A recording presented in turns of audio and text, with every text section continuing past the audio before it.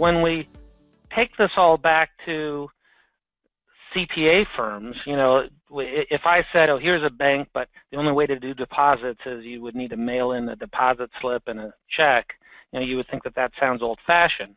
But this is really, for the most part, how the accounting industry, the tax prep industry works, right? We mail clients an organizer, and they fill out stuff and mail it back with source documents. And it's been going that way for over 20 years. When I was a CPA at Coopers & Lybrand more than 20 years ago, we did it that way. And I think that's the only thing I can think of that hasn't changed in that 20 years, is that we still use the paper organizers. And, you know, it's analogous in terms of people might like their CPA, they might think they do a good job, get them, you know, optimize their tax situation, etc., but they might not like the interaction of having to fill out an organizer and having to mail it in or go into the office, right? So there's pieces of the interaction that might not be providing a great client experience, even though those aren't related to the core competencies of what the tax preparer does. Now, these problems have, you know, people have tried to solve these problems before. It's not that no one has said, hey, you know, isn't there a better way than mailing out all these organizers and getting them back and having to enter them and scan them, etc. But the technical substitutions that have come up have been worsely, if that's a word, have been more poorly adopted than paper organizers.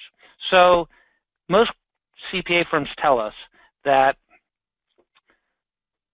clients, maybe 10 to 15% of clients fill out a paper organizer. The rest just send in the documents. So we'll call that an adoption rate of 10 to 15%. The rest toss the organizer. But if you take a look at the alternatives, the technological alternatives that people have come up with, like an online organizer, the adoption rate is even less. Most people, most firms that have tried to use an online organizer tell us that they got maybe a 2% adoption rate, 2, versus a paper organizer of 10 to 15%. So, you know, it might be good for the CPA firm if clients used it, but clients don't use it. With portals, you know, similarly,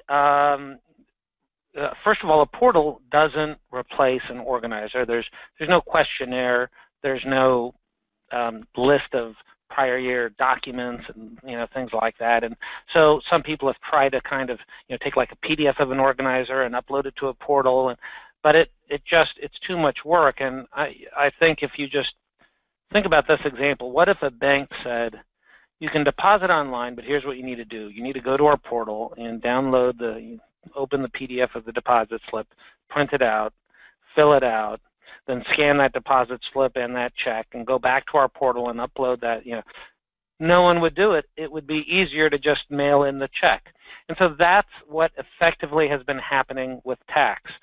The reason why the adoption rates for online organizers and portals, at least for 1040s, are worse than paper organizers is because the paper is actually easier to use for the taxpayer. So they just say, you know, I'll just use the paper.